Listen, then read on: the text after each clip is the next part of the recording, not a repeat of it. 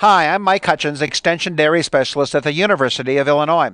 This module will look at using the dairy NRC, the model itself, in terms of ration formulation. The first question we might ask is, why would a user, a farmer, a veterinary nutritionist want to use the model? First, it will adjust feed energy values and other nutrient values based on the actual dry matter intake. For example, if a cow eats 50 pounds of dry matter or 55 pounds of dry matter, the net energy value of that feed or feeds in that ration will change. So will the rumen undegradable protein values change, and we also will see some differences in available mineral values based on intake and levels of feeds. Second, critical, this module has a microbial analyzer that estimates amino acid production and flow that then can be complemented with the rumen undegradable amino acid sources. So as a result, we can get a much better look at the true amino acid being delivered to the dairy cow or in the small intestine. And finally, it allows you to fine-tune your base ration. However, there also are some limitations you should be aware of as a user. First of all, this is not a balancing program. If you are short a certain amount of energy or amino acid, you have to decide which feed and how much to put in to get it to balance correctly. Second of all, we must have very accurate dry matter intake because it really drives the program and changes the numbers. Next, we need a very extensive forage analysis because we have various energy, protein, and other fractions that must be tested. We cannot just use book values all the time. So your cost to analyzing feeds will be more important, or any way we can improve the accuracy of the data going in will improve the output from the model.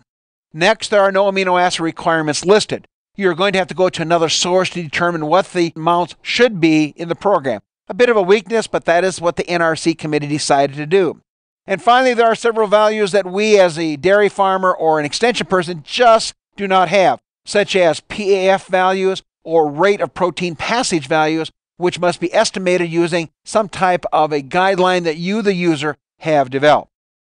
Now, when we look at the model here in just a few minutes, here are the various sections we'll walk through. We could spend many minutes talking about them, but just give you a bit of a feel or overview. There are 5 major sections: the input section, the feed section, the ration, the reports, and the help section. Under the inputs, here's where you do some customizing to actually describe your animal. And there are program settings, animal descriptions, production, and then management environment. Let's take a quick walking tour through the model. Let's begin by looking at the input section, and under there you'll see there are 4 tabs, and we'll go through each of these tabs. Very friendly program, very easy to navigate across. So now we have clicked on Program Settings.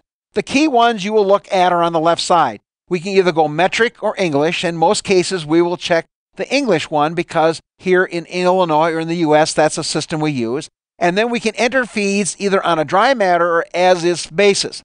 Most farmers will want it on an as-fed basis because it still will give you some values on a dry matter. So generally speaking, you will check English and as-fed. You can look at the rest of these, but by and large, those settings will be automatic and will be left as you have set on this screen. We've now clicked on Animal Descriptions. Here is where you describe the animal or herd or group that you're going to look at the ration on. We can look at lactating, dry cows, growing heifers, and calves. You will just toggle down on that arrow key. Describe the age, not too terribly critical unless we have a growth requirement for young milk-producing cows. Body weight, not terribly critical, but should be representative of the herd. Best number to use is put in some numbers of culled cows that you've culled in the last 6 months. Days pregnant, critical because as this gets closer to 279 days, the pregnancy requirement rapidly increases. This is important on dry cow rations. Body condition score is important because it will adjust and change to meet body condition scores that you are targeting. Days in milk is critical because when it's less than 90 days, you will find that dry matter intake will decline. So you can play with these settings and see how the model drives it. Lactation number, straightforward. Age at first calving, fairly important for growth factors. Calving interval, again, a factor on reproductive performance. And we have calf variables on the right side. Now you notice we've clicked on the production. And now we'll put in the mature body weight of this animal. We can pick our various breed we have. We have calf birth weight, which you can adjust. We'll again determine the pregnancy requirement, especially as this calf gets close to calving. And then we put in milk production, either on kilograms or pound basis. The fat test in the herd, And the neat thing now, you can enter either crude protein or true protein, and you can vary that independent of the fat level, which means if for some reason you have a higher protein test or a low protein test compared to fat test, you can vary it. And you can also enter the lactose test if your milk plant is giving that to you as well. These are all independent variables. If you change one, it will change requirements of the animal. And finally, we will touch on the management/environmental area. And here you can change temperatures and wind speeds, has a dramatic effect on heifer grazing programs, and also in terms of coat condition.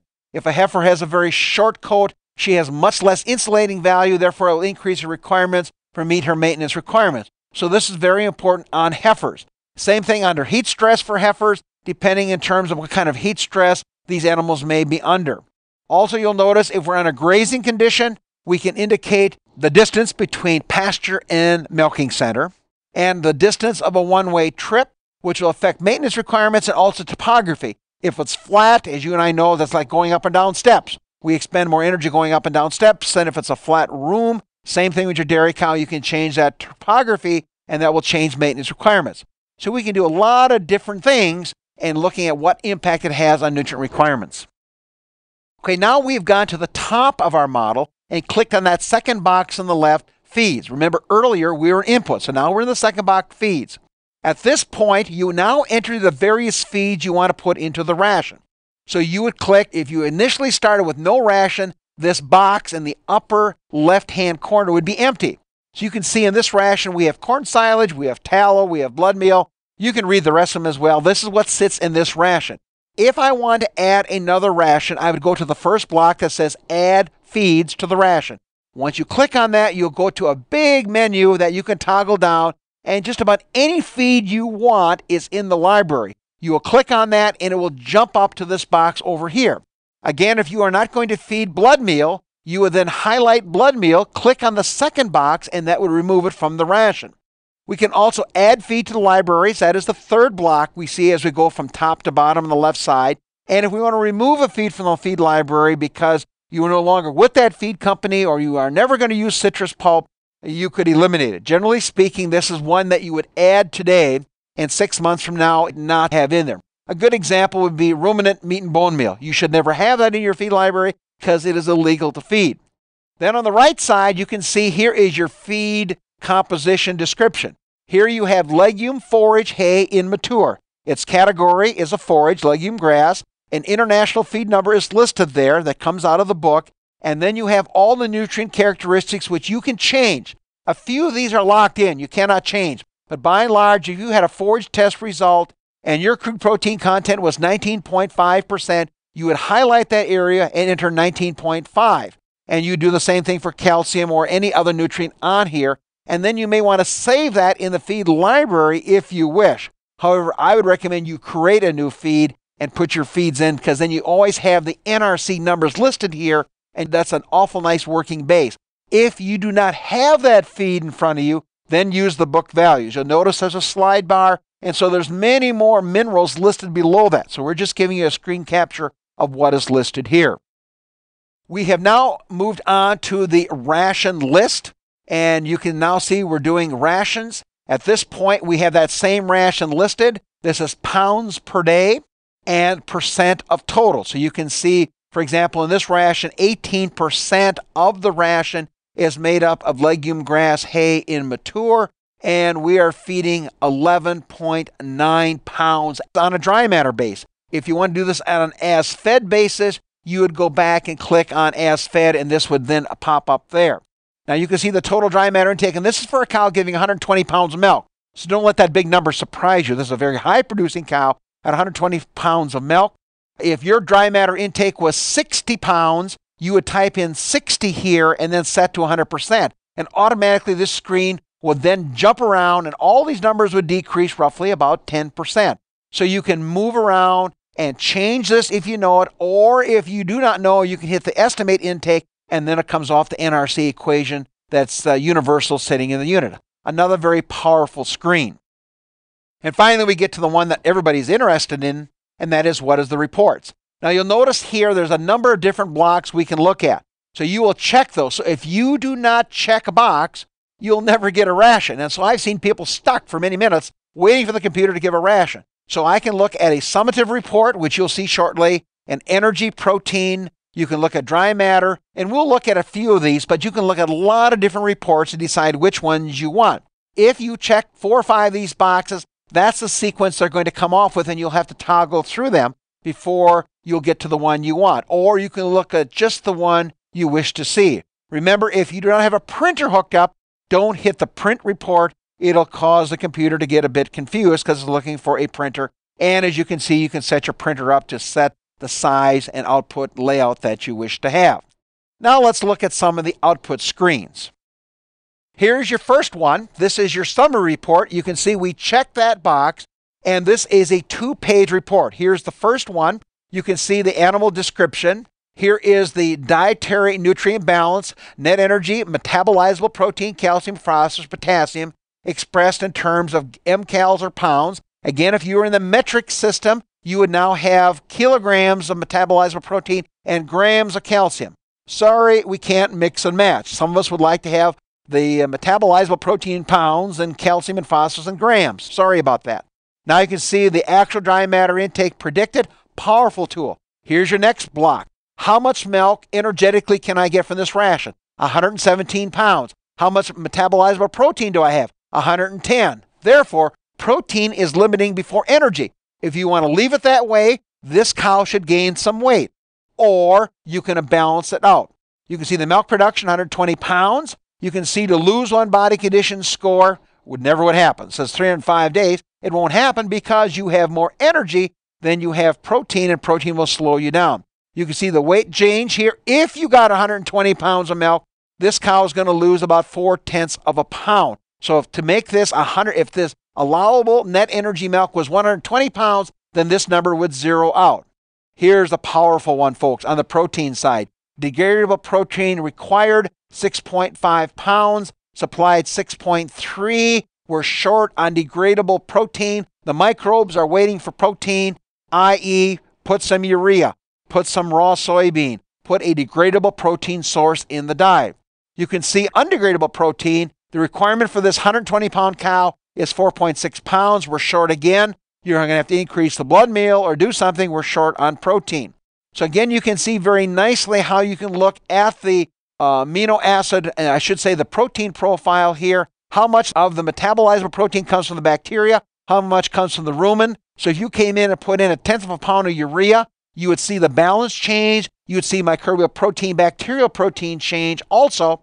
And for some of us who don't relate well to metabolizable protein, you can see this ration contains 15.8% crude protein, of which nearly 10% is rumen degradable and 6% is rumen undegradable protein.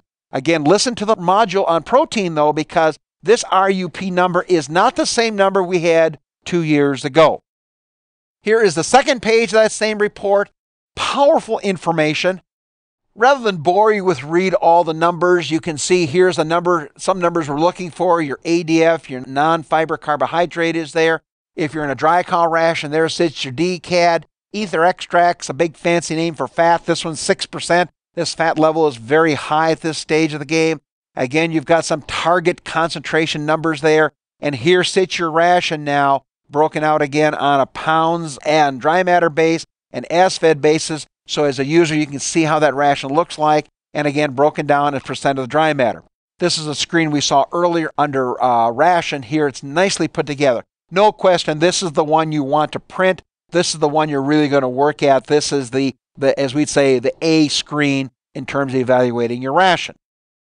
However, you see, we can uncheck the summary report. We check now energy and protein supply. May have to get your bifocals on to read this one a little closely, but now you can see in terms of where these feeds are coming from. So if we take our legume grass hay, we can see in our 12 pounds of dry matter, we're supplying 7.4 pounds of TDN, and you can see where these nutrients are coming from and how they total up.